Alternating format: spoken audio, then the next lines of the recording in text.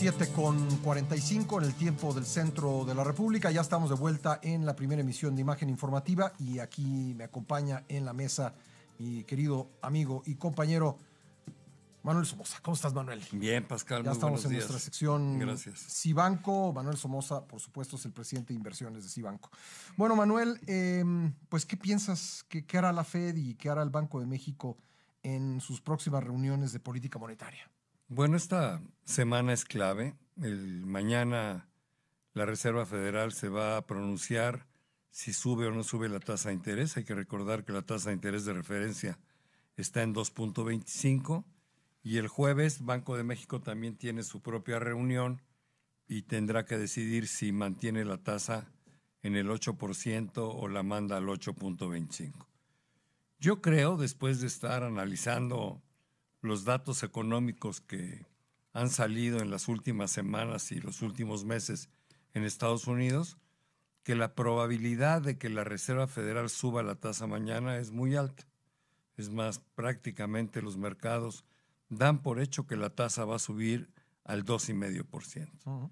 Sin embargo, dicho esto, lo más interesante va a ser escuchar el mensaje de Jeremy Powell, porque lo que también se espera, y ojalá y aquí los mercados no estén equivocados, es que él pudiera dar algún indicativo de que la Reserva Federal puede hacer una pausa en relación al ciclo de alza. ¿Qué quiere decir? Que ya no se den las 3 alzas adicionales que se esperaban en el 2019 y que a lo mejor de enero a julio simplemente no se mueva la tasa de interés y permanezca en el 2,5%. Y dependerá ya de los datos económicos si suben en el mes de septiembre o en el mes de diciembre, 1 o 2 veces.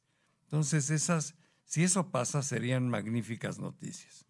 Si por el contrario Jeremy Powell dice, pues vamos con todo y vamos a llegar al 3 y pico, 3.25% en el 2019 como antes lo esperábamos, bueno, pues entonces yo creo que vamos a tener problemas. ¿Por qué creemos que va a subir la tasa? Bueno, porque la economía norteamericana está creciendo en el cuarto trimestre al 3%, después de haber crecido en el tercero al 3,5% y en el segundo al 4%, es decir, trae una fuerza enorme. Y aquí está la paradoja, cuando volteas a ver a los mercados y ves el ajuste tan bárbaro que han tenido en octubre, noviembre y una buena parte de diciembre, los mercados desplomándose y la economía creciendo. Y la razón del desplome de los mercados es fundamentalmente el miedo a una recesión prematura que pudiera venir para principios del 2020, pero con los datos que está mostrando la economía norteamericana, pues no se ve como muy razonable eso. Todos sabemos que la economía norteamericana va a crecer un poco menos el año entrante que este año, quizá 2,5%, pero nosotros, por lo menos en Cibanco, no encontramos nada que nos esté indicando que vamos hacia o que Estados Unidos va hacia una recesión en el 2020. Oye, ¿tú crees que la bolsa estadounidense comience a reponer pérdidas? Yo creo que sí. La verdad, cuando ves los indicadores de la bolsa, ves el tamaño del ajuste, ves los múltiplos que para nosotros, los que estamos en el sector bursátil, es un indicador importantísimo. ¿Cuántas veces las utilidades de las empresas están dispuestos a pagar los inversionistas? Bueno, pues están ya realmente muy bajos, están por abajo de los promedios de los últimos 30 años, así como hace 4 o 5 meses decíamos están en máximos históricos, pues hoy no es que estén en mínimos históricos, pero sí están muy por debajo de los promedios. Yo sí creo que podemos ver una recuperación próximamente, quizá no al nivel que alcanzaron las bolsas a finales de septiembre, pero sí creo que tienen gasolina para reponer un rendimiento de a lo mejor 10% en los próximos 4 o 5 meses, ¿no? Que no sería nada despreciable. Bueno, entonces tu pronóstico es que suben hoy y que no subirán el resto de 2019. O sea, bueno, no el resto, por lo menos harán una pausa los primeros 6 meses del año. De acuerdo. Y eso Esa es tu expectativa. Sí, y lo sabremos en el comunicado que den mañana. ¿Y Ahora, Banco de México? México, yo me atrevo a decir que estamos casi obligados a subir. Uh-huh. El último dato de la inflación no fue bueno. Uh-huh. La inflación acumulada últimos 12 meses está en el 4,70 y algo, 75 creo. Es muy alta, Pascal. Si queremos alcanzar estar abajo del 4% para el 2019, algo se tiene que hacer. Sí. A pesar de que ha mejorado el tipo de cambio, sobre todo después del presupuesto, ahorita veía el tipo de cambio en la mañana, 2.08, 2.09.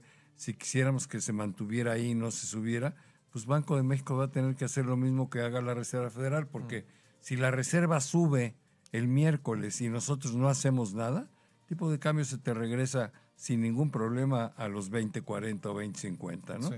Y eso no conviene porque el tipo de cambio sí le afecta seriamente a la Está parte visto, ¿no? de la inflación. Entonces yo creo que Banco de México va a subir y también se va a quedar quietecito por lo menos una muy buena parte del 2019. De hecho, en el presupuesto, cuando vi la proyección de la tasa de interés en niveles de 8.30, bueno, pues es congruente con que se suba una vez y por ahí se quede, ¿no? Manuel, este panorama que nos pintas hace, creo, necesario consultar a los expertos. ¿Dónde los puede localizar nuestra audiencia? Sí, y lo que dices es importante. Yo ayer te decía aquí en este mismo espacio que sí hemos modificado nuestra estrategia y se le estamos comunicando a los clientes después de ver lo que México sacó como presupuesto y como políticas de macroeconomía para el año entrante. Yo sí favorecería un poco más la inversión en pesos versus las inversiones en dólares. Creo que el 8.25, porque además sube la tasa, las tasas, por ejemplo, el rendimiento de nuestros fondos puede llegar hasta niveles del 8,5%. Son muy buenas inversiones en pesos. Entonces, más dinero puesto en la inversión en pesos, seguir manteniendo algún porcentaje de inversión en dólares, simplemente como seguro, como diversificación. Pero sí es un cambio interesante que estamos dispuestos a platicar con nuestros clientes, que nos marquen al 11001586 y ahí encantados platicamos con cada uno de los clientes en forma personal para ver cómo podemos hacer que lleguen a sus objetivos de inversión.